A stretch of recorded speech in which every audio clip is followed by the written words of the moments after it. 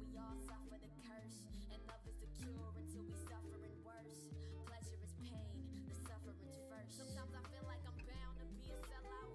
So I spit fire to try to let this hell out. To try to let myself out. This cage I trap myself in, but I won't let myself in. I feel like if I lose sight of me, I won't let myself win. And I won't let myself in. I'd be damned if I do. I enjoy being myself. I'd be damned if I'm you. See, I give them what they need, and that's that real shit. And I do it with my heart so they can feel this. That's why the words in my songs reach broken bones. Make them strong, show them they got more to focus on. And music is the only thing I put my hope in. Use words to capture my mute emotions. I'm like an umbrella top, how I'm hit with the rain. But I walk when it hurts like a ligament's brain. And my thoughts like a frame to the picture I paint. I get high off the green like the top of terrain. They can't extinguish the flame from my mouth when I speak. I got beauty and peace like a tropical beach. And I got me some dreams that I won't stop till I reach. And Dr. King's speech in the mouth of a freak. So what if it hurts? The struggle is first. To live is to die. We all suffer the curse. And love is the cure until we suffering worse. Pleasure is pain. The suffering's first. So what if it hurts? The struggle is first. To live is to die. We all suffer the curse. And love is the cure. Hello, can everyone hear me? Hello. Testing. Hello, everyone. Oh boy, it's been another of those days. Another of those days in which technology hates me. I wanted to set up and read in my beautiful new reading nook, but the extension cord to my tripod camera isn't working. And now, for some reason, my keyboard's not working. I plugged in a new keyboard. It is also not working. It's just a cursed day, and I'm not allowed to type. I don't know why, but we're still gonna read. Hello, folks. Clement, to answer your question, don't worry, the backlog is not gone. It is moved to a streaming channel. So now you can watch all the old stuff on the Gaming Muse archives. If you Google it, it comes right up. Not everything is over there yet because it takes a long time to upload that shit, and I got tired. I don't think all the vlogs are there. There are some longer RPGs I haven't uploaded, but the goal is to have everything up there at some point. I'm keeping up with it as much as I can. This is, of course, book readings, which I haven't done in a while. When I got really sick with anemia, I didn't know it at the time, it became very hard to breathe, and the first thing that went out the window was book readings. It was so hard to do. I didn't know it at the time, but now I'm like, oh, that's why. So, for those who don't know, if you're new or you just never checked in, I used to read books on the channel. You know how you do. Hello, Gandalf. Hey, buddy. Candy here for book? Yes, Candy here for book.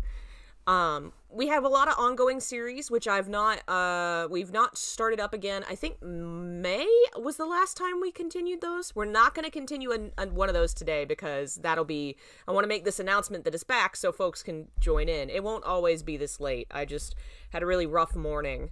So we're going to start something new today so that nobody's like behind, and we're going to read a new book I just got the other day that I'm so excited about. Yeah, technology doing the usual backstabbing.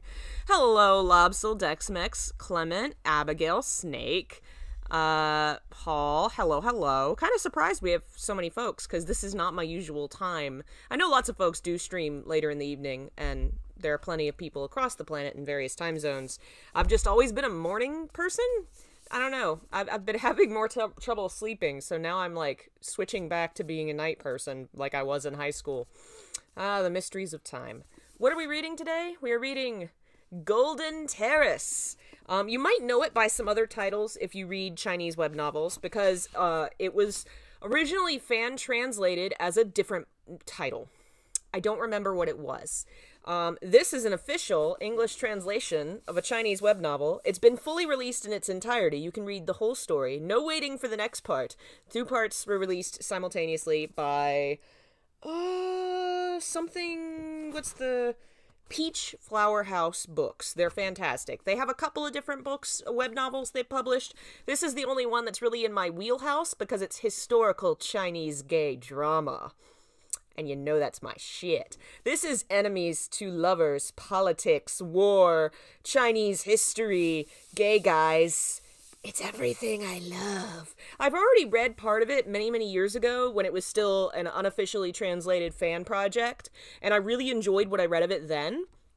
But it was really hard to follow all the politics. Eventually I fell off of it and just didn't finish it, and by the time time had passed. I heard there was an official translation coming, so I was like, I gotta wait and read the whole thing when it's finally out. So, I thought it'd be neat to read it together, and I can hopefully, for folks that are interested in this kind of thing, but maybe find it hard to follow along, I can kind of help. It is, I believe, in a fictional history. It's kind of based on some real Chinese history, but it's not, like, about real people or real events. You know what I mean? Like, you can probably find some parallels. There were some wars and some folks, you know, but it's not going to be like you could Google this dude and he was a real person. So, Golden Terrace by Sanwu Bin Bai. I will do my best with pronunciations. I may be a little rusty since it's been a minute. Let's make sure we're up here. Good. I don't have any music today because, again, technical difficulties. My keyboard's not working. Next time we'll maybe have some music. Here, let me maybe move towards the microphone. The book is in front of the microphone. There we go. In the 25th year of Great Zhou Yuantai's era, the Eastern Tartars invaded the northern regions. The Beiyan Cavalry, the border guard, mustered at the Wuding River with the forces of the provinces of Ningzhou and Tongzhou and inflicted a crushing defeat on the Eastern Tartars' troops, driving them back over several hundred li and retaking the Xiqiu Pass.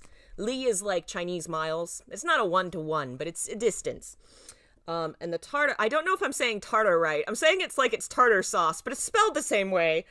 So maybe they're the ones... Maybe they invented tartar sauce. I don't know.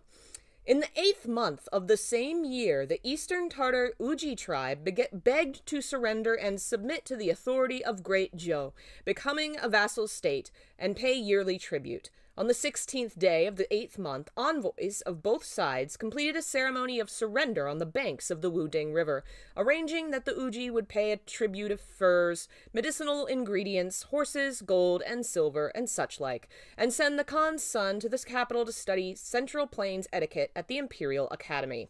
So the Tartars are like, sort of where Mongolia is, I believe. So they're probably a Mongolian tribe, and the Zhou dynasty is like China, central China. So this is like China, and the Mongolians are having a war, and then there's one tribe from Mongolia like, hey, we'd like to not war now. Can we be part of China? And China's like, yeah, that's cool. You can be part of China.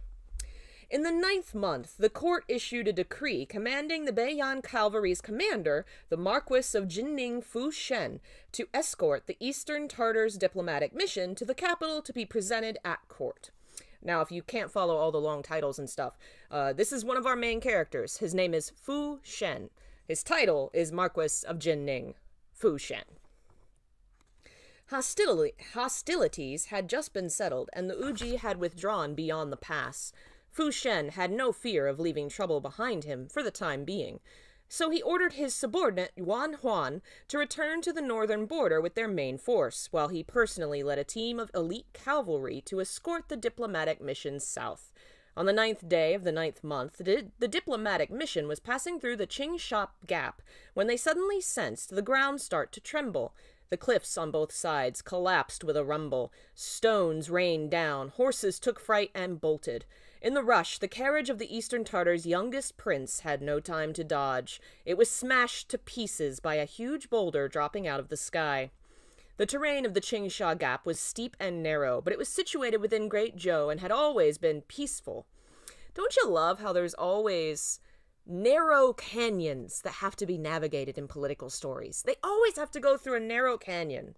They should stop doing that. That's where they always set the traps. Reasonably speaking, there shouldn't have been an ambush. On the way, while Shen had remained alert and taken precautions, he had never thought there would be a cataclysmic disaster like this on his own doorstep.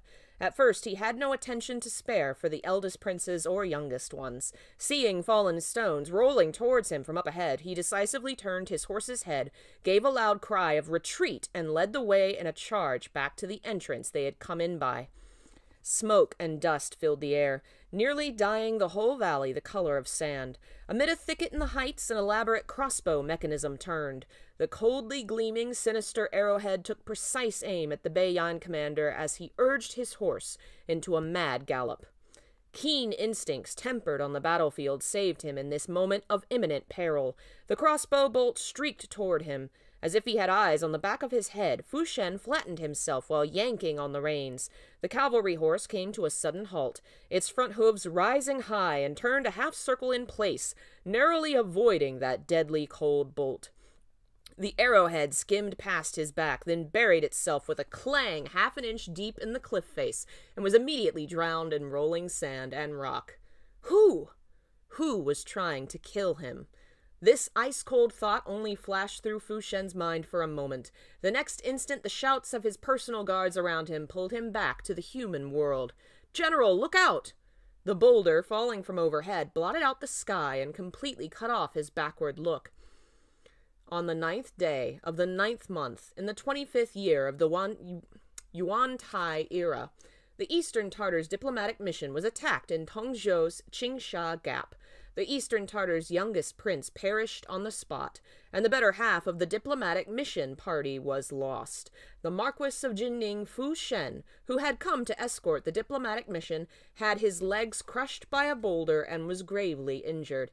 He was taken back to the northern border through the night by trusted bodyguards. While he survived by a stroke of luck, he was unlikely to make a full recovery. Word was sent back to the capital. It threw the court and the commons into an uproar. At all levels of society, no one was unshaken. Emperor Yuantai was furious. He issued an imperial edict commanding the 3 judicial chief ministries to strictly investigate this case, then issued a special decree giving generous compensation to Fu Shen. To the Marquis of Jingning's original official salary, he added 1,000 shi, moved to confer upon him the title of General Defender of the Nation, bestowed a purple ribbon and golden seal, and permitted him to continue to hold his command while he returned to the capital to recover. The capital was abuzz with the news of Fu Shen's injury. Quite a few people had been making guesses in private as to whose hands the command of the Beiyan Cavalry. They call it Beiyan Army and Beiyan Cavalry. Beiyan Army this time would fall into now that he had been injured. The emperor's special decree temporarily silenced the multitudinous mouths. His command remained. He was only temporarily leaving the north. If General Fu were sufficiently clever and tactful, he would understand the kind intentions involved when he heard the tune, and after returning to the capital would give up his command in favor of someone more qualified, handing it over to his majesty, his legs in exchange for a life of glory and splendor. It would seem, then, that His Majesty, not merely doing all that humanity and duty called upon him to do for a heroic subject, might even be said to be giving him rather preferential treatment. The Marquis of Jingning, who was at the center of this gossip, received the imperial decree along with the Beiyan army, but he made no move.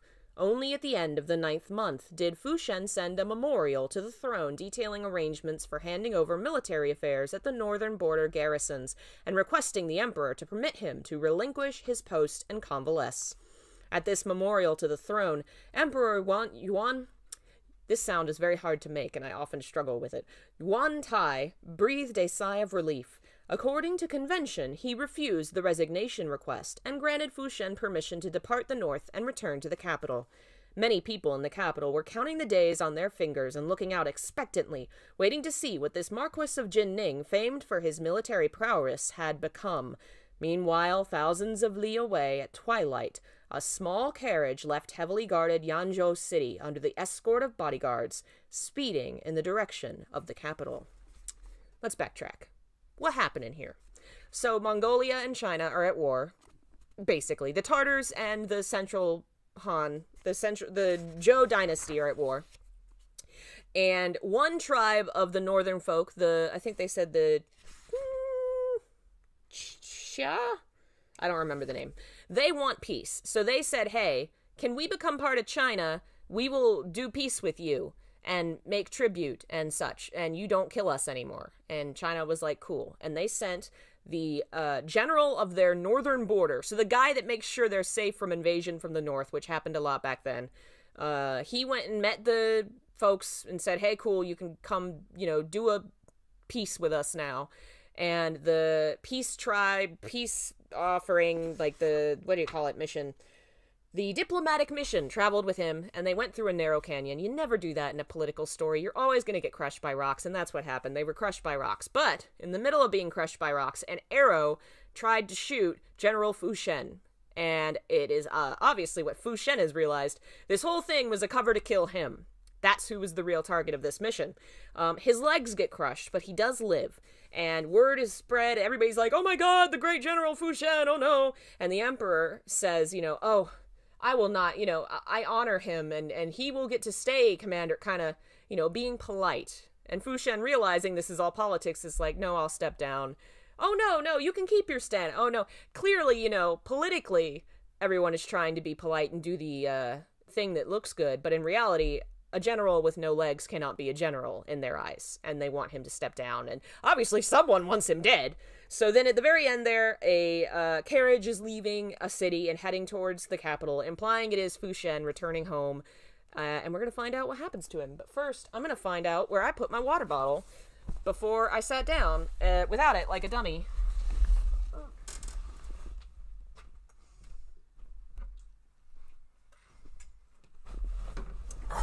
For those hopping in, this is a fictional Chinese, historical, political story.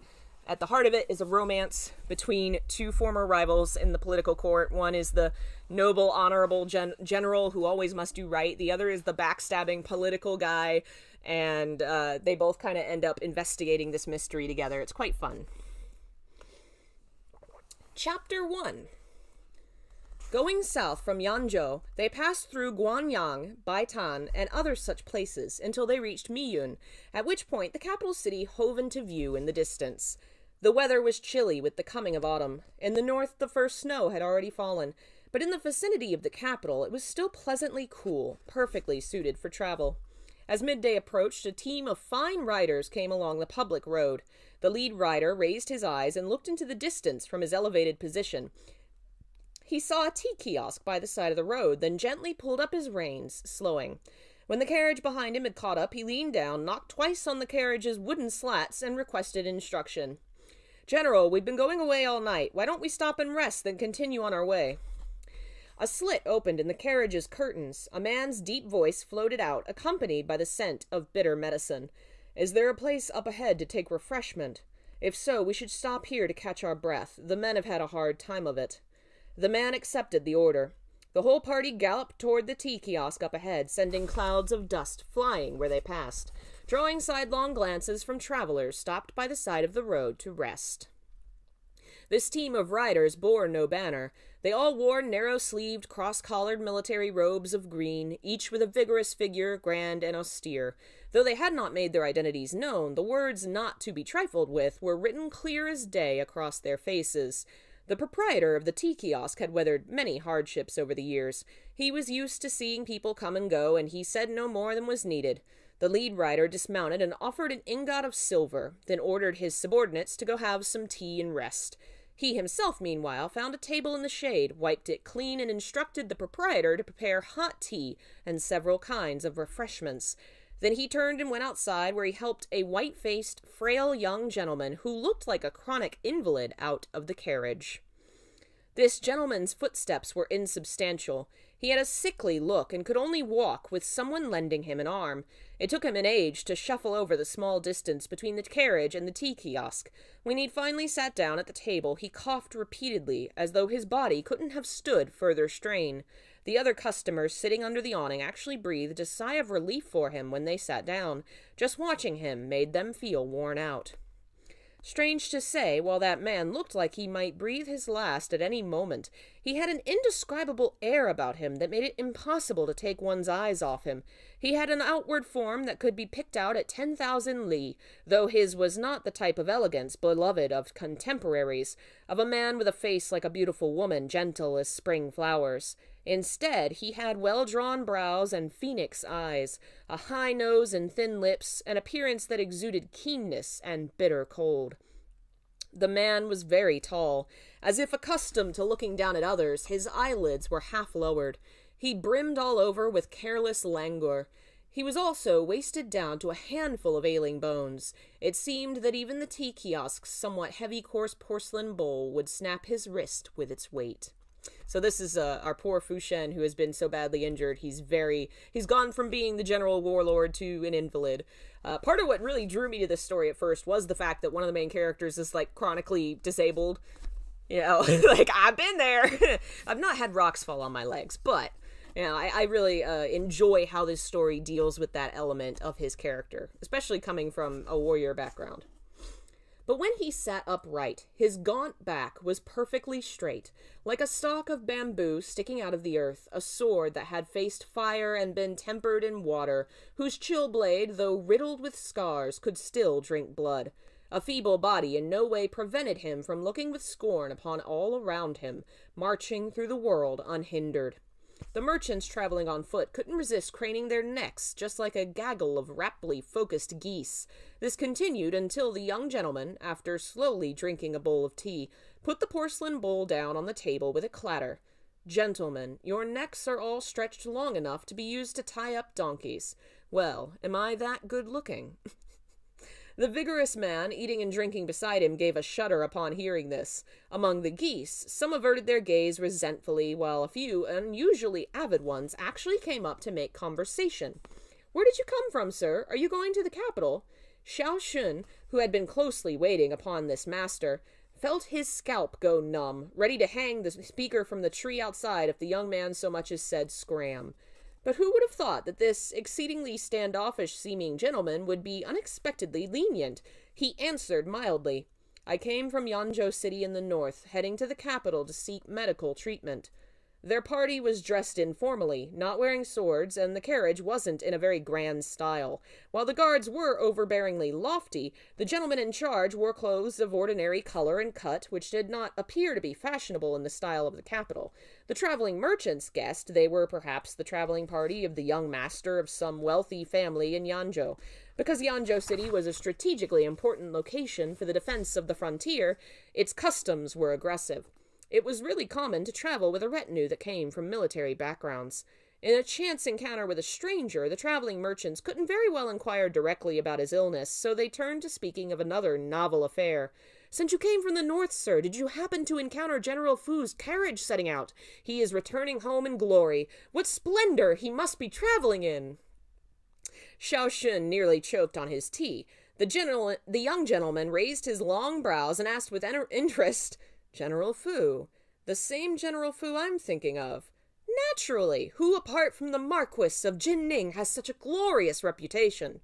The young gentleman seemed to develop an enthusiasm for the conversation. He pursued, "It seems to me that you are quite well informed about General Fu."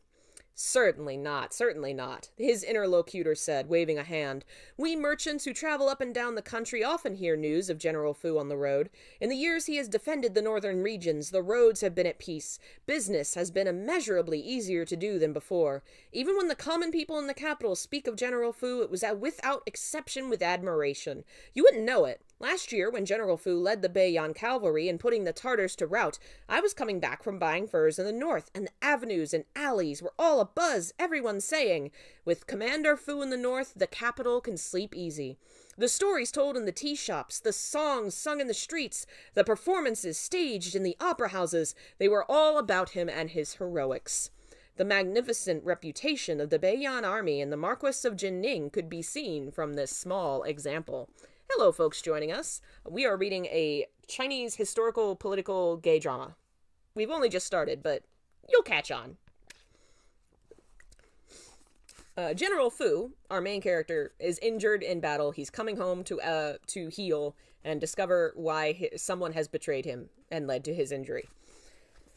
The Beiyan Cavalry was known as Great Zhou's line of defense at the northern border. Since its establishment, it had been controlled by the Fu family. Its earlier form had been a border garrison led by the Duke of Ying, Fu Jian. To the people of the Central Plains, the traveling herdsmen who ruled the grasslands to the north were known as the Tartars. Decades ago, the Tartars had experienced internecine strife followed by a schism. As far as I know, this part's actually real history. A portion of the tribes were forced to move west, where they had dealings and intermarried with the Hu, the Sogjia, and other peoples of the western regions. They came to be known as the Western Tartars. Another portion, meanwhile, occupied the central and eastern portions of the grasslands, and which were comparatively fertile. They were known as the Eastern Tartars. 23 years ago, when Emperor Yuantai, son Shen, had ascended the throne, the Eastern Tartar tribes had started an outrageous invasion of Great Zhou. The border forces of the time were weak and folded at a single attack, while the Tartars had a strong military. They cut through the defenses like splitting bamboo. They plundered and massacred without restraint in the north, even turning Xuanqing and Baoning, two strategically important border points, into ghost towns with their slaughter.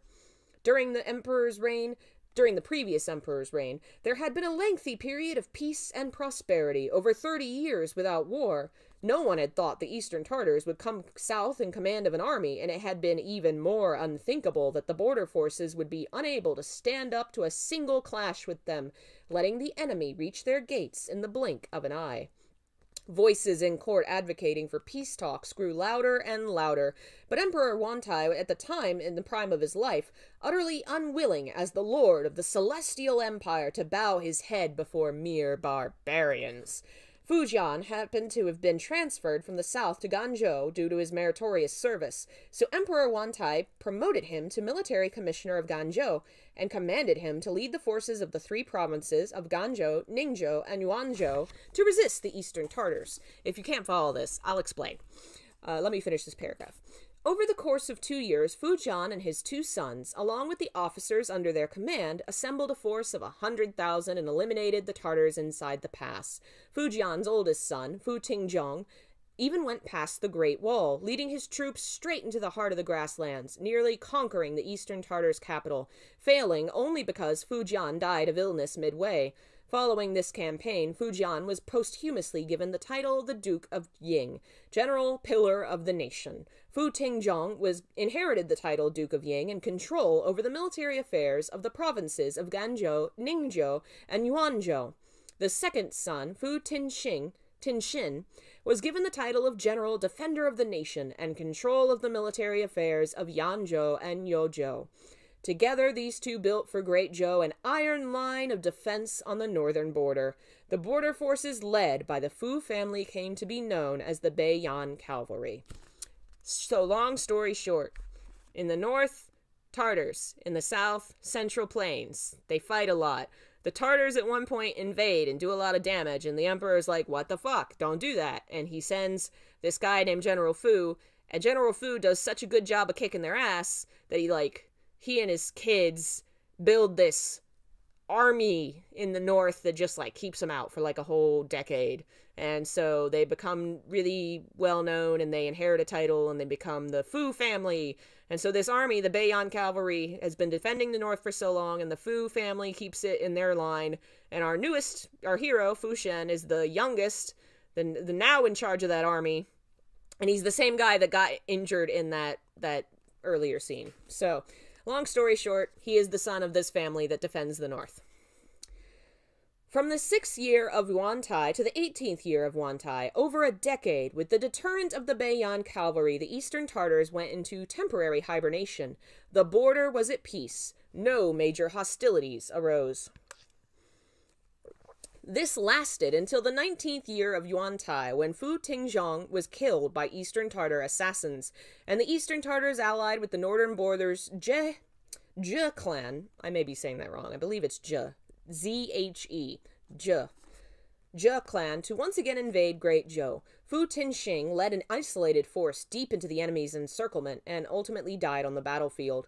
There was nearly a reenactment of the enemy host reaching the city gates, but unlike in the previous instances, the court now did not have so many elite soldiers and able generals at its disposal, and Emperor Yuantai was no longer as resolute and enterprising as he'd been in his younger years. The war faction and the peace faction argued several times in morning court and at last came to the silliest, yet also the most sagacious decision. They put forward Fu Tingjong's eldest son, Fu Shen, who was not yet of age for the capping ceremony, and pushed him onto the battlefield. So over the years, what happens? The Fu family's been defending the north for multiple generations. But unfortunately, fate turns and the whole family's basically dead, except for this one teenager. And so the emperor looks at this 15-year-old and says, get out there, you go, lead the army, and sends the kid out. And somehow it works for them because Fu Shen is a badass. The Eastern Tartars had a bitter hatred for the Fu family, and they had come on this expedition in order to get revenge. It was up to the one who had made the mess to clean it up. Moreover, Fu Shen had been among the army alongside his father and uncle since he was young. It was said that Fu Tinxing often remarked with emotion that there is a worthy successor in the next generation. So strictly speaking, he ought to count as command material. The reasons seemed abundant, but looking back on past dynasties, when had it ever been right for ministers who did nothing but eat all day to hole up at the rear while making a teenager go ahead to face the jackals and tigers? And there we come to one of the heart of this story, the politicians hiding behind the walls and throwing, lower class people at the enemy to be traumatized and disabled and murdered. Great luck came amid great misfortune. The Fu family perhaps really was a den of stars of command collectively reincarnated. Fu Shen outshone his predecessors. He had an exceptional genius for military command. The northern frontier was in a state of emergency. Reinforcements could only be requested from nearby Tangzhou and Tongzhou. But when Fu Shen was put forward, he didn't count on obtaining help from his own people. He gathered the Beiyan Cavalry and met with the Zhe clan's main force at Yanzhou's Three Passes, and with the inducement of opening trade routes and permitting them to join the empire, borrowed the cavalry of the Western Tartars' Yeiliang tribe and outflanked the Tartar-Jie allied forces, dividing and crushing them. Long story short, he went to the enemy of his enemy and said, "Hey, enemy of my enemy, want to be friends and fight the enemy?" And they did that, and he won. After the battle, the Yeiliang tribe joined the empire, and its cavalry mixed with the Beiyan cavalry. Giving as his reason that the front was too long, making it inconvenient to maneuver, Fu Shen returned command of the border forces of the three provinces of Ganzhou, Ningzhou, and Youzhou to the center, concentrating on operating the frontier defenses of Yuanzhou and Yanzhou. I think I said those two is the same. There's a subtle difference, but I have trouble. It should be Wan, more like a W noise. Still learning. Following the Battle of the Three Passes, Fu Shen formally took up the post of command of the Beiyan Cavalry and was granted the title of Marquis of Jingning. Long story short, he rocks. He's great at military stuff, and everyone loves him. Also, for some reason, I just realized the chat viewer is not working. Why do you hate me, technology? Why do you hate me? I'll look at why that's not working later. I don't care right now. Alas. Given the merit Fu Shen had won, working to save that desperate situation, remember, he's like 15, it would have been fitting and proper for him to inherit the rank of Duke, but Emperor Yuantai wavered, and in utter despite of the system passed down by his predecessors, not only permitted the third son of the Fu family to take his nephew's place in inheriting the title of Duke of Ying, I read that wrong, but even gave his tacit consent to Fu Shen leaving the Duke of Ying Manor to reside elsewhere. So what happened there? This comes into more detail later, so I don't know, it's a little hard to explain right now, but basically, he kind of snubbed him because of politics, and he didn't get a title. His, I think his, cousin or his half-brother, I think, gets the title instead of him, and Fu Shen leaves the house of his family and moves into his own house to live alone. You find out why later. He doesn't like his family. The discerning could all see that His Majesty was scared of the Fu family, worried lest that family should produce a Duke of Ying that would be remembered throughout the ages. In other words, he was afraid of how popular and strong these guys were getting. But some people were doomed to sail against the current. In a few short years, while the Marquis of Jingning, Fu Shen, held command over the Beiyan Cavalry, he became the mainstay of Great Zhou in a single leap, refusing to pass on the responsibility he was called upon to fill, firmly occupying the position of a thorn in the flesh of the Tartars and the Zhe. The northern border had been peaceful in recent years, the people of the north living and working in peace and contentment. The best part of this was owed to his contribution. So long as Fu Shen remained in the army, even if he sat there unmoving and acted as a mascot, he was the greatest deterrent to the other peoples of the north. While the common people blew hot air, the young gentleman at first listened as though it were a joke. But when he heard the capital can sleep easy, all trace of a smile disappeared. Let me explain really quick. Since we just did a lot of history, if you joined us in the middle of all that history, that was a flashback. Our main character, Fu Shen, is sitting at a tea house, listening to a bunch of the common folk talk about how awesome Fu Shen is and how much they love him. They don't know that they're talking to Fu Shen because he's traveling undercover because he is injured. He's going home to recover from having boulder fall on him itis. Xiaohan saw him lost in thought. That's his assistant. And quickly snatched up the teapot, pouring more tea for him. Deliberately interrupting, he said, Young master, we have to get back on the road in the afternoon. Take some more refreshment. The gentleman came back to himself. He picked up his bowl and sipped the hot tea. The corners of his mouth lifted. Unexpectedly, there was a bit of ridicule in his smile. To himself, he feelingly remarked, if these words spread, how many people will lose sleep? Aw, thank you, Onyx Phoenix. I'm glad you enjoy my work. Let's see. A customer next to them wearing a bamboo hat had been drawn in by their conversation. With a mysterious manner, he interjected, People often say utmost strength is followed by disgrace. Utmost prosperity must lead to decline. Don't you think, after so many years of doing battle in the north, the Marquis of Jingning perfectly suits those words? The famous generals of the past were either short-lived or solitary, because they were all stars of command come to the mortal world, their lives ruled by battle, unlike ordinary people. As I see it, the Marquis of Jingning was likely born under the Qisha star. His legs may be the consequence of too much murder. There was a crisp snap as the bowl in Xiaohan's hand broke into several pieces. Blood dripped from the cracks between his fingers. Everyone looked in the direction of the sound. They were completely astounded. For a time, the inside of the tea kiosk was so quiet it was embarrassing. Your grip is too strong. I'll buy you an iron rice bowl next time to keep you from wrecking things. The young gentleman's expression hadn't changed one bit. Indifferently, he said, Go dress those wounds yourself. Don't forget to pay for the damage. Xiaohan lowered his head and gave an assent. The conversation that had been interrupted by this interlude could not continue. However colorful the speaker's description of immortals descending to earth, the speech had not been propitious. Propitious. Now I can't say English words. I have a college English degree.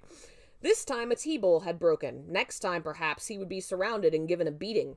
The only one who seemed to want to fan the flames was that out-of-place gentleman. Smiling, he said, Interesting. According to what you say, friend, either a short life or solitude must fall upon such people. Since the Marquis of Jingning is already crippled, it would seem he will be able to find himself a wife soon. Xiaohan was taken aback. Remember, this is Fu Shen talking about himself, even though the normal folks around him don't know. Someone banged on the table and leapt up in anger. How can a good man have the misfortune to be without a wife? A hero like the Marquis of Jingning can have any kind of woman he wants. Right, well said, another person said in agreement. And if he prefers men, there are plenty of good men out there waiting to marry him. The tea kiosk instantly erupted into earth-shaking laughter. The previous dynasty had treated marriage between men as a refinement, so while the Great Zhou dynasty prohibited common men from marrying each other, there was no such taboo for nobles. There was even precedent for the emperor conferring a marriage between men. As a notable wealthy bachelor of the capital, the Marquis of Jingning was the man of many noble girls' dreams. Yet time had dragged on and no marriage had been settled for him. Hence, some had guessed that he had unusual interests. This also has historical precedent. It's not a one-to-one, but there was a time when everybody could marry whoever, and then later the emperor took it back and was like, okay, only noble dudes can marry dudes. Common folk can't marry each other. There's some real history there. Also some foreshadowing about even the emperor can assign men to marry each other. Ho ho ho. Once this romantic subject was mentioned, everyone became more engrossed in conversation. The young gentleman did not interject again, only quietly listened to them discussing the Marquis of Jinning's whole life, a smile lingering at the corner of his lips the whole time, as if he were listening to an extremely interesting, extremely splendid story. After a long silence, Xiaohan prompted him, Young master, midday has passed. Shall we go? We shall. The young gentleman extended a hand so Xiaohan could help him up. He indolently cupped his hands in salute toward the crowd of traveling merchants. Friends, I am in a hurry to reach the capital, so I will be going on ahead. Everyone raised their hands to bid him farewell. Xiaohan helped him into the carriage and lowered the curtains. When the carriage and the horses had trundled several hundred paces forward, Xiaohan heard him say from inside, "Chongshan, give me the medicine." "But didn't Mr. Du tell you to take the medicine an hour in advance?" Xiaohan took an exquisite purse from his clothes. It contained an eggshell porcelain bottle. We won't be entering the capital for another 4 hours." "Don't talk nonsense." A hand reached out from under the curtains and snatched the porcelain bottle away. "The capital barracks are up ahead. We can pull one over on these ordinary people, but we're sure to be recognized when we reach the capital barracks. When will I find the time to start playing lame then?" Xiaohan muttered, "But sir, you're actually lame to begin with." The sickly gentleman, the same Marquis of Jingning, Fu Shen, spoken of by everyone, whose life was ruled by battle, threw back his head and swallowed a finger-sized brown pill. Sneering, he said, "Chongshan, between a general with hope for recovery and a completely crippled invalid, what do you think is most likely to make people lose sleep?" Xiaohan said nothing more. Fu Shen passed the porcelain bottle back to him and closed his eyes to await the paralysis about to spread through his limbs. Softly he said, "Let's go." So what's going on there? There's some politics going on here. We learned in Chapter 1, during the ambush, someone is trying to kill Fu Shen. They only managed to disable him instead, but he is been badly injured. But not as badly injured as rumors says. He's pretending his legs are completely dead. In fact, he can walk. He is not completely disabled, but he's taking a medicine that makes it look like he's more injured than he is, for reasons. Chapter 2. Evening. At the western outskirts, capital barracks, 100 li outside the capital. Zhang He, commander of the Rufang barracks, came out in person to greet their party. Xiaohan stepped forward to salute him. Before he'd completed his salute, Zhang He had already cast him aside. He leapt impatiently toward the carriage and lowered himself to make Why am I having more trouble with English words? Obeisance. This subordinate, commander of the Rufang barracks, Zhang He, pays his respects to General Fu. The Rufang barracks ranked as the head of the 5 major capital barracks. Zhang He was a third-class officer, already a very high position, but his attitude toward the Marquis of Jingning was respectful in the extreme. A hand wrapped in bandages pushed out onto the hanging curtains. A dense medicinal odor slowly wafted out. Fu Shen wore no armor. He had only draped a robe over himself. His chest and arms were covered in bandages, and a blanket that hung down to his feet lay over his legs. His face was pale, his lips colorless, his hair loose. He seemed to be living on a single breath, so frail that a wind would knock him over. Fu Shen nodded in greeting. "Commander Zhang, I trust you have been well since we last parted. Pardon me. I find it difficult to move and cannot rise to greet you." Zhang He had already heard that he'd been gravely injured and couldn't walk, but he hadn't expected his injuries to be this grave. Originally, he hadn't especially credited the rumors that Fu Shen really is crippled, but seeing it with his own eyes, there was no room for disbelief. With Fu Shen's current appearance, never mind recovering his original condition, it seemed that even living steadily on for some years presented a problem. Why did my southern just pop out? Zhang He's vision darkened. He felt chilled from head to foot. In his sorrow, even the form of address he used changed. "Jing Yuan, your injuries, you—" Fu Shen heard his voice trail off with a tremor, the rims of his eyes turning red, as if Fu Shen hadn't simply been injured, but was about to depart this mortal world the next moment. The corners of Fu Shen's lips twitched irresistibly. With a sigh, he said, "Thank you for your solicitude, Commander Zhang. It really is only my legs that are injured. It isn't fatal. Chongshan, go get a handkerchief. Help Commander Zhang wipe away those tears." Zhang He had served in the Yuanzhou army in his earlier years, and had been acquainted with Fu Tinzhong and Fu Tinxing. Really, he was halfway to being Fu Shen's family elder. Unfortunately, since assuming control over the Beiyan Cavalry, Fu Shen had always dawdled in the north, unwilling to return. His exchanges with old friends of his father's generation had declined by degrees. But now, gravely injured, thin and pallid, his appearance made Zhang He all of a sudden put aside his position and remember only the high-spirited boy who in former years had always trailed after Fu Tinxin in the army. Further, considering he was all alone in the world, with his parents dead and no children to look after him, without even an intimate beside him to assist him, with a disability that was unlikely to heal at such a young age, Zhang He felt sadness welling up. It's all because of our incompetence. We couldn't prevent you from going out on the battlefield back then, which has led to the current disaster. How will I face your father and your uncle in the netherworld? Commander Zhang, Fu Shen, pained, leaned against the carriage wall. Let us not mention events that have already passed. I am well. There is no need for you to be overly grieved. From beginning to end, he'd always refused to call him uncle. Zhang He was on the one hand dejected, and on the other hand felt Fu Shen really was hard-hearted.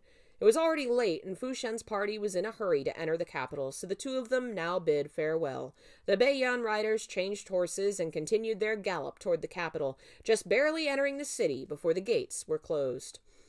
So, long story short, that's an old friend of his father's he hasn't seen in a long time, and the guy's, like, really upset that clearly he really is as injured as he was said to be.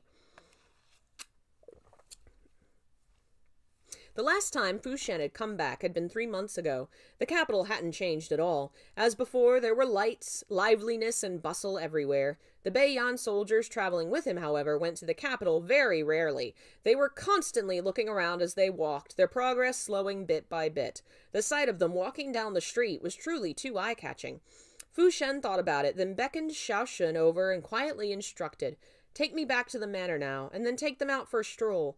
No whoring, no gambling, no making trouble, and record the expenses on my account. Go on." Xiaohan opposed this without so much as thinking about it. "How could we?" "Do as I say." Fu Shen's energy seemed to be waning. His voice was very low.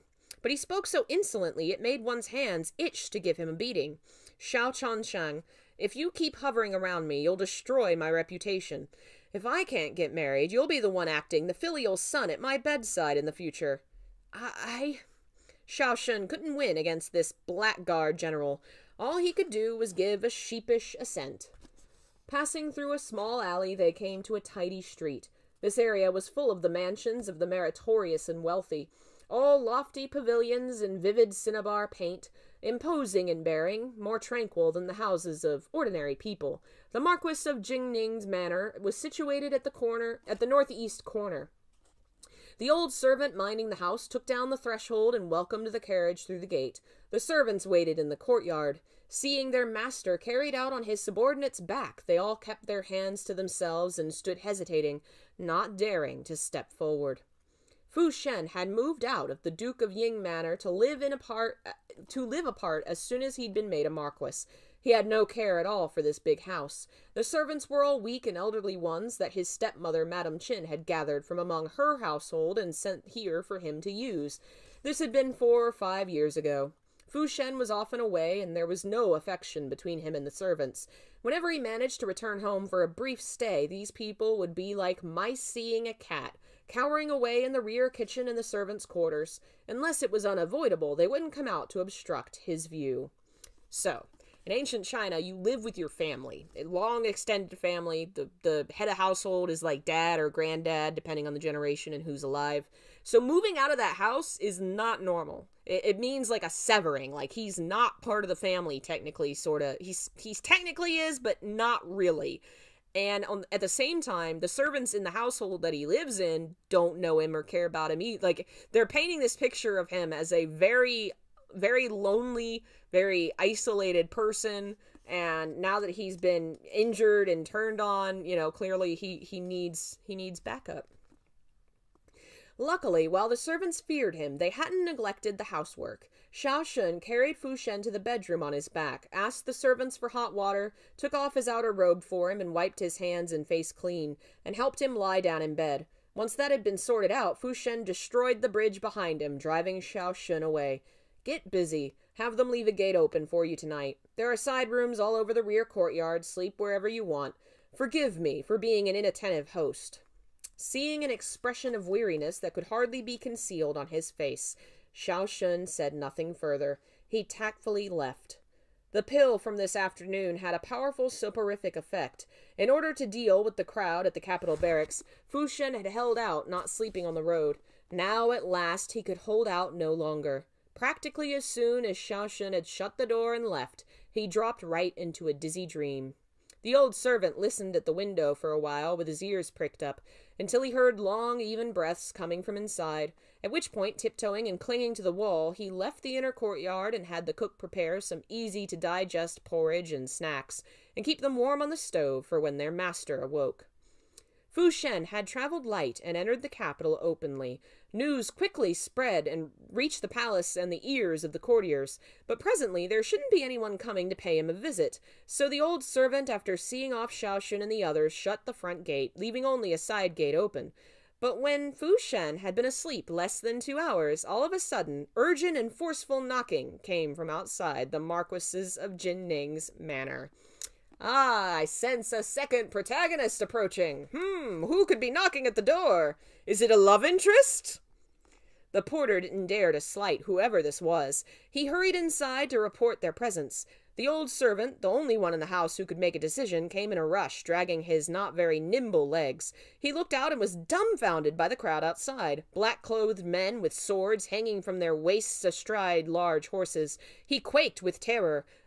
Might I be so bold to ask, gentlemen?" The crowd parted automatically, and a tall man came through it, who stopped his horse in the light outside the shadow of the eaves. Instantly, the cloud pattern on his dark blue clothing flashed like flowing water. The celestial horses, embroidered in silver on the back of his outer robe, fluttered their wings as though ready to take flight. Moonlight and lantern light illuminated a beautiful face with smiling eyes and thin lips. "No need to panic, grandfather." He nodded politely in greeting, but his tone and manner were indelibly proud and self-important. The Feilong Guard's Imperial Investigator Xiaohan, acting on orders from His Majesty, comes on purpose to engage a renowned physician to examine the Marquis of Jingning's injuries. Please go on ahead and announce my arrival. The old servant couldn't tell apart the colors of official robes, but he'd spent decades as a servant in 2 noble residences. He was very familiar with the name Xiaohan. His heart lurched. Stalling, he said, "Well, my master's had a long journey and he's injured. He's already gone to sleep, Your Honor. Why not?" The Feilong Guard had always been peremptory in action and was well known to the court and the commons, and rare were those who dared stand in their way. Xiaohan gave the servant a lofty glance from on high. The hand holding the reins was pale and gaunt. His sleeve was rolled back, revealing a small length of ice-cold wrought iron wrist guard. With a not-quite-smile, he asked, "What? Are you very scared of me seeing your Lord Marquis, grandfather?" He had it right.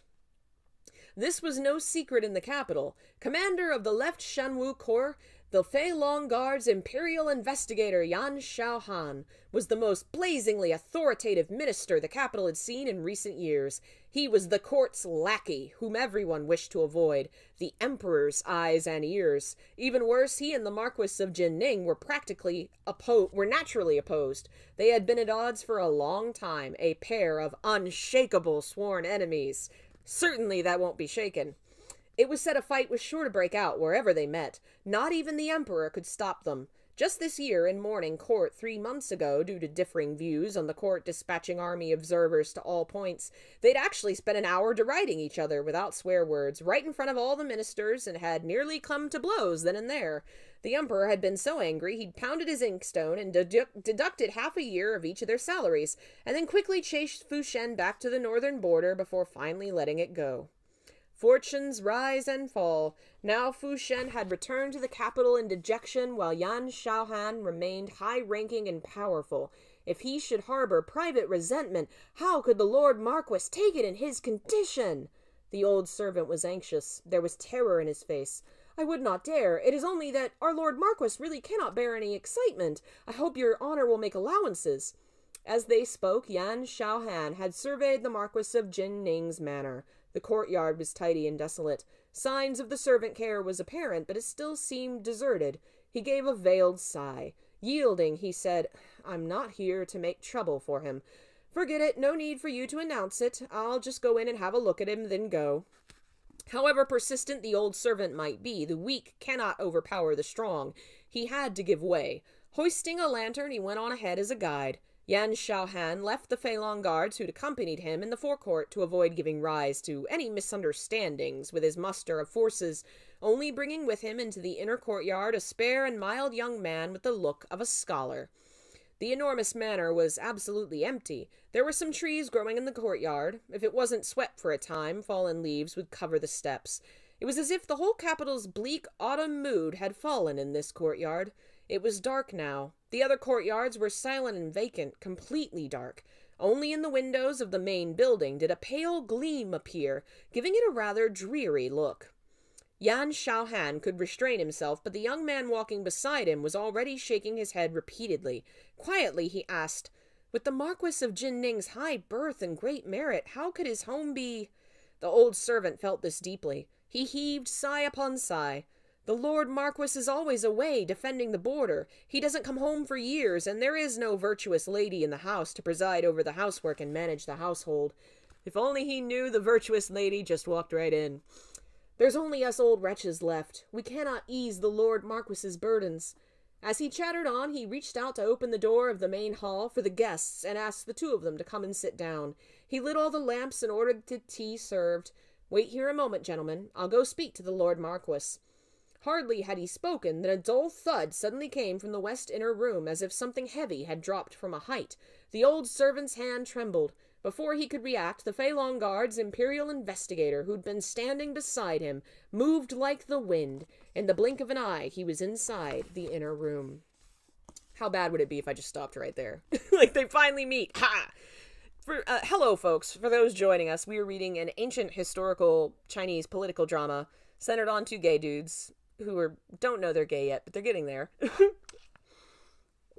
One, Xiaohan, the right arm of the emperor, the morally gray politician, and the other, the upright noble general who defends the common folk at the battlefield. He is now disabled and badly injured, and Xiaohan has shown up to check on him.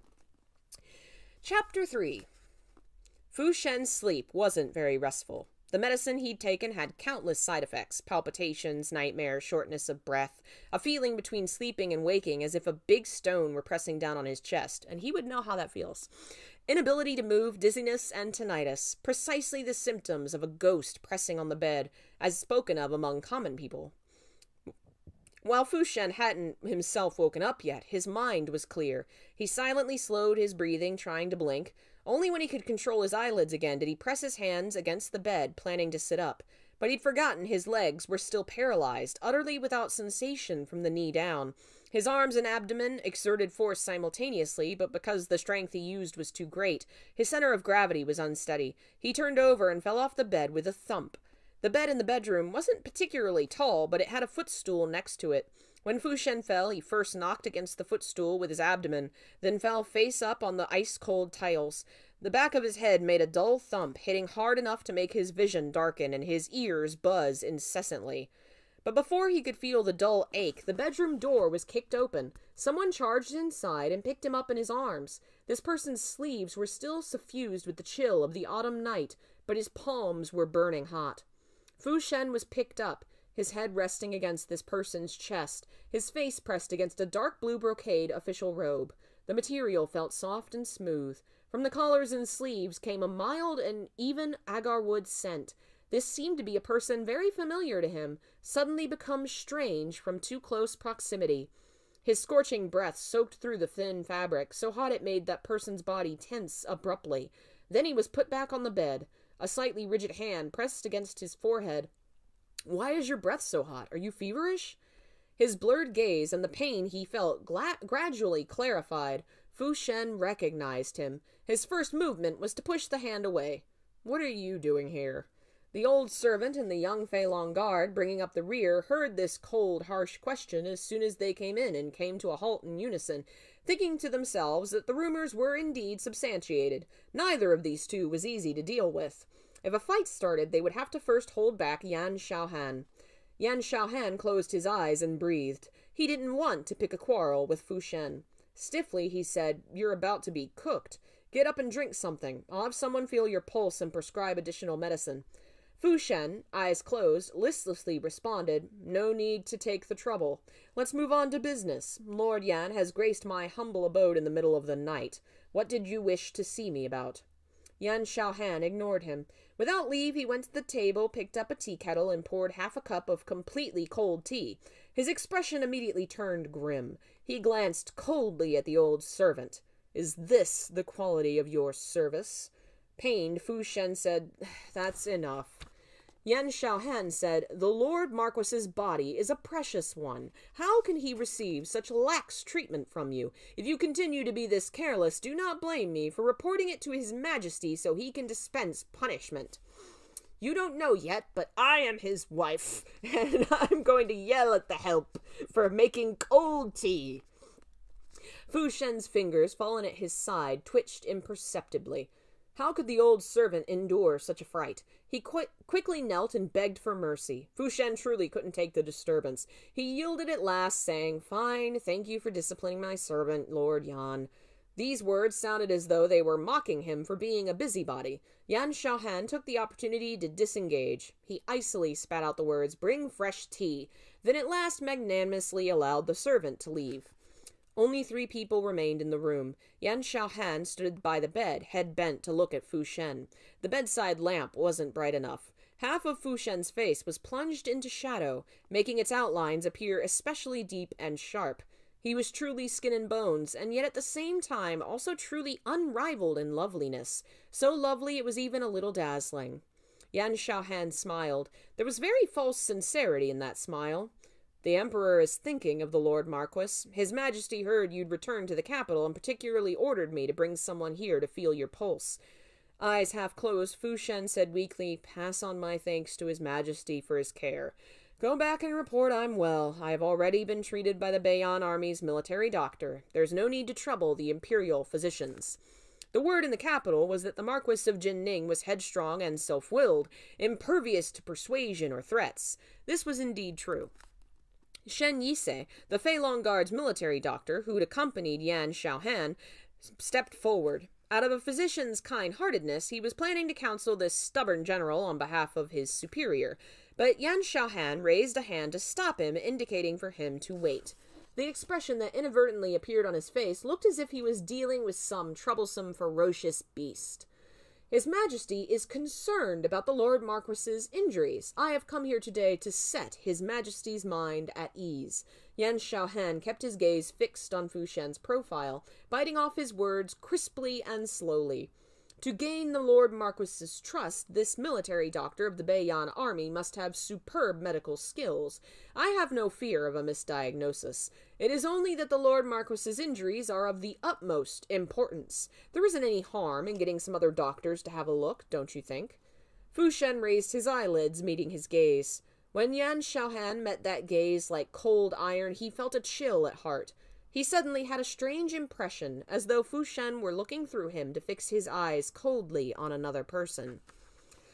After a moment, the impervious Marquis of Jingning lowered his eyelids, casually gathered up his messy hair, and feebly extended a hand, indicating for Yan Xiaohan to help him up.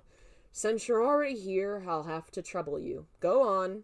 Shen Yise, startled, but Yan Xiaohan didn't seem to notice anything amiss. To be able to order the Feilong Guard's Imperial Investigator around like his own maid, Fu Shen might well have been the first.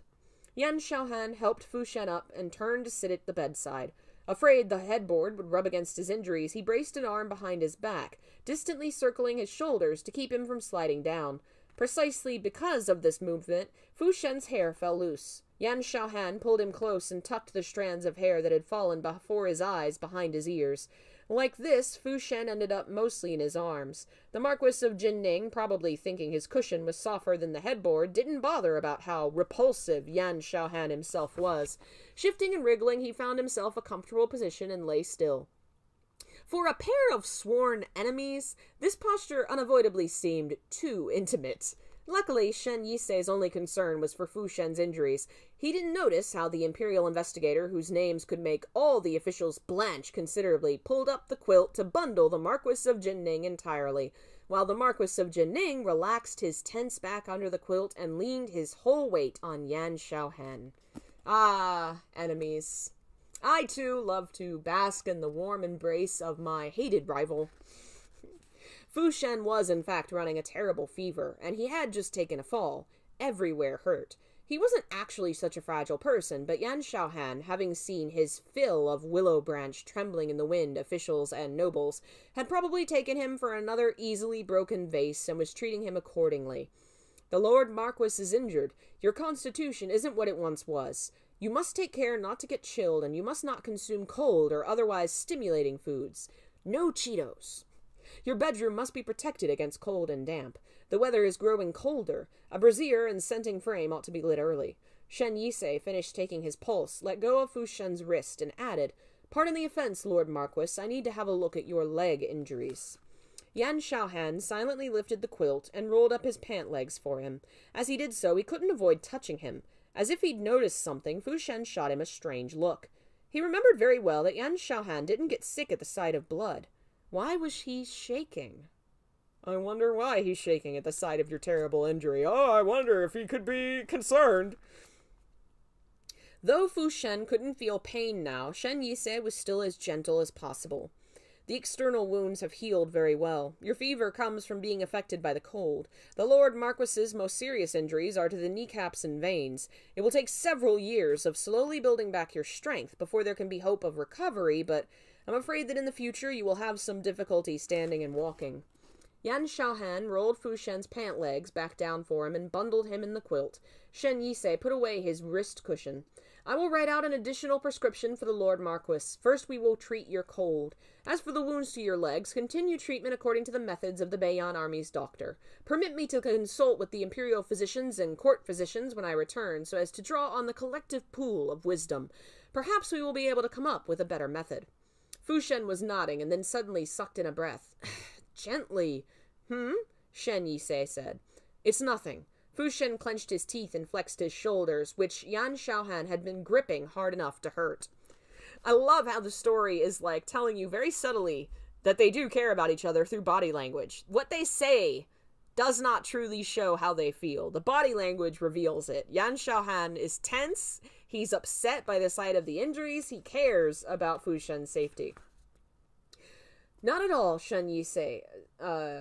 He nodded and expressed his thanks. I appreciate you taking the trouble, Mr. Shen. Not at all, Shen Yisei sidestepped the gratitude. My medical skills are inadequate. I was unable to ease the Lord Marquis's burdens. I'm truly ashamed. You mustn't be like this, Mr. Shen. Fu Shen was the most carefree one among them. I'm well aware of the condition of my injuries. It remains only to do what one can and leave the rest to heaven. Set your mind at ease, Lord Marquis, Yan Xiaohan said abruptly. Heaven always leaves a way out. There has to be a way to heal your injuries. Then to Shen Yisei he added, Give the prescription to the Marquis Manor's servants. Tell them to decoct the medicine.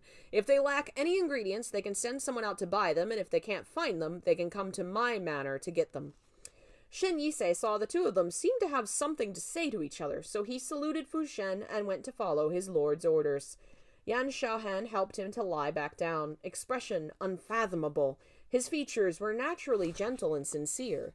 Nothing in his face showed he was the one who had just squeezed the firm and unwavering General Fu hard enough to make him yelp. At last, only the two of them remained in the room. Yan Xiaohan pulled over a round stool and sat far away from him. Your legs. Didn't we just discuss that? It is what it is. Fu Shen extended a hand and interrupted him. Pour me a cup of tea. Yan Xiaohan frowned. It's cold. I'll take it anyway, or am I supposed to die of thirst? Fu Shen said.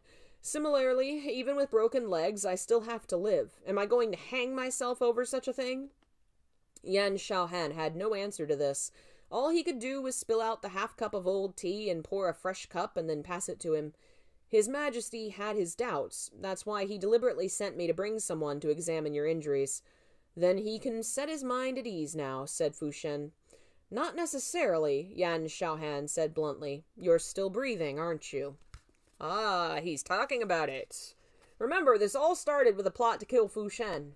Who has reason for him to be dead? Who wants him dead? This has all been building up to Fu Shen is very popular with the people. He's a very successful military general. A very large army's loyal to him.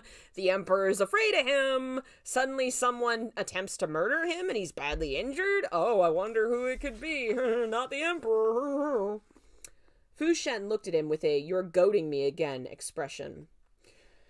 I keep thinking that none of this is real. Do you really not have some backup plan? Yan Xiaohan asked. You didn't release false information? Fu Shen asked in turn, "Why would you think that?" Xiaohan candidly answered, "Because you have a clever face. You don't look like you'd do such a stupid thing." "It's true." Fu Shen shook his head and drank the tea unhurriedly. "The spear in the open is easily dodged. The hidden arrow is hard to avoid. If you think I can't be taken in, you must consider me much too miraculous." Xiaohan hadn't expected his self-assessment to be so low. He was momentarily startled. Serving in the army since his youth, accomplishing a series of illustrious military exploits, Fu Shen's existence seemed to be for the purpose of smashing the concept of impossible. In the hearts of many, the Marquis of Jingning and the Beiyan Cavalry were already an unbeatable legend. This vision struck too deep a chord in the heart. Even Xiaohan himself had such an illusion. But Fu Shen was an ordinary man. He didn't have 3 heads and 6 arms, copper skin and iron bones. A flesh and blood body couldn't resist a boulder falling out of the sky. "Do you know, on the road back to the capital, I talked to some people in a tea kiosk. I heard them say there's a ballad going around in the capital called 'With Commander Fu in the north, the capital can sleep easy.'" Fu Shen said, "It's ridiculous. I've spent 7 or 8 years at the northern border. I thought I had a distinguished career, protecting the border and bringing peace to the people. I was so arrogant I was about to forget my own name. Only at the end did I learn that it wasn't only the Tartar and the Je who've been losing sleep because of me. Even that gentleman couldn't sleep easy because of the trouble I've been making." Xiaohan said, "Since you understand it all now, then why not simply surrender your authority, quietly go home, and retire and farm? Isn't being an idle nobleman far better than going into battle or intriguing in the capital?" "That's just about enough now," Fu Shen sneered. "Is this your first day knowing me? I thought that at any rate we'd exchanged our inner thoughts despite being little acquainted, yet you're trying this ploy on me?" He quietly continued, "The Eastern Tartars won't give up their design. The Zhe clan watches us covetously, and how many people at court have had their vision obscured by years of peace? If I go now, who will come to take over the Beiyan Cavalry? Who will be willing to haggle with the court for the sake of the border army? When the enemy is at the gates, won't the misfortune fall on the common soldiers, the innocent people?" "What's that got to do with you?" Fu Shen abruptly raised his eyes. He seemed not to have expected Xiaohan to turn hostile this fast. Xiaohan coldly said, "His Majesty fears you, the ministers suspect you, the ignorant masses follow the trend. Now you're like this, who still thinks of you? You hardly have a place to shelter, yet you still have the room in your heart to embrace the nation. Don't you think that's ridiculous, General Fu?" These words were cold and heartless, profoundly offensive. But contrary to Xiaohan's expectations, Fu Shen didn't retort. Xiaohan watched his profile, eyes cast down and deep in thought, and suddenly had a distinct realization that the youthful brashness, the keen and dazzling edge that had once been Fu Shen's were now continuously growing faint. Pain, hardship, and experience, or something else, were thoroughly, utterly washing them away. There was a distance between them, but their manners were much more open than before, nearly amounting to laying one's heart bare. The two of them, in fact, did not get along, but they were far from being unable to stand each other as the rumors in the outside world had it. They'd met as teenagers, and being so-called sworn enemies, was only them going with the flow of a misunderstanding. After all, one was a powerful official holding military authority, and one was a highly trusted aide of the emperor. If they got on too well, it would have made people suspicious.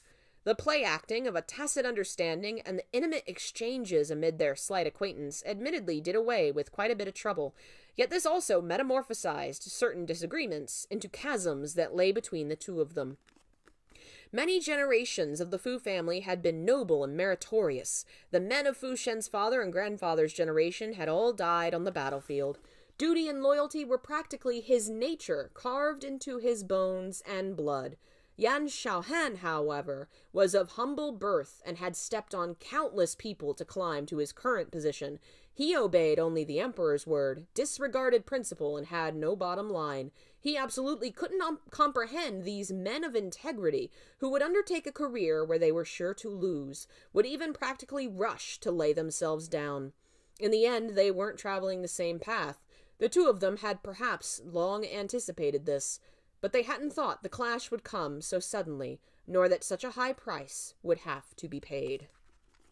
So now we've got the setup. Our main hero, Fu Shen, is a general, defender of the common folk, who has become so powerful the Emperor fears him. And so the Emperor has set up a trap for him, trying to kill him, but he's only managed to injure him badly. Well, now he's injured, he can't control his army, he's been betrayed by his leader, he has no family, he has no one to take care of him, he's all alone. But he does have this rival who shows up and says, hey, you know you've pissed off the Emperor, right? Why don't you just retire and think about yourself?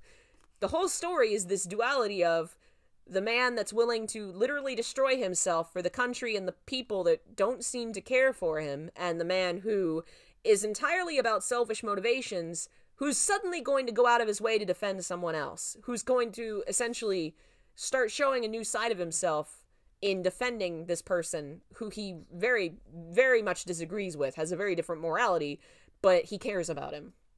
And we're going to see that relationship develop as the two, the man, the general with principles, and the politician with gray morals, fall in love. Clearly they're halfway there already, they just don't know it. And there's a lot of politics and other things that are going to get in the way first. I really love this story and the way it weaves all those themes and things together so tightly, so well. It's one of my favorite books, and I'm really glad it's now officially released. If you would like a copy, Peach Flower House. I believe there are e-books. I think you can get it digitally, but there's also the physical copies. The entire book's been translated, so you can read it all now.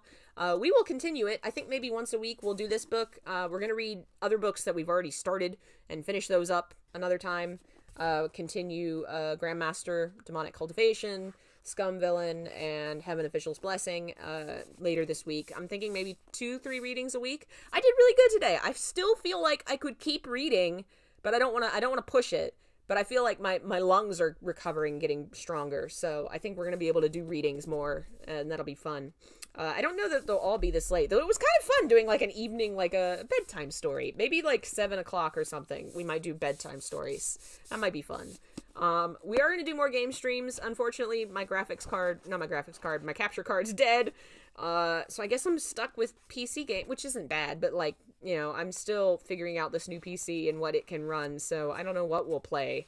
We'll figure something out and play it sometime soon. I don't know when. Schedules during the holidays are always hard. This month has multiple birthdays and holidays, and I may be traveling out of town twice. So we'll see about scheduling, but I'm going to try and at least stream a couple times, have a couple videos up. Thanks for watching. This will be up on the book channel. I have multiple channels now.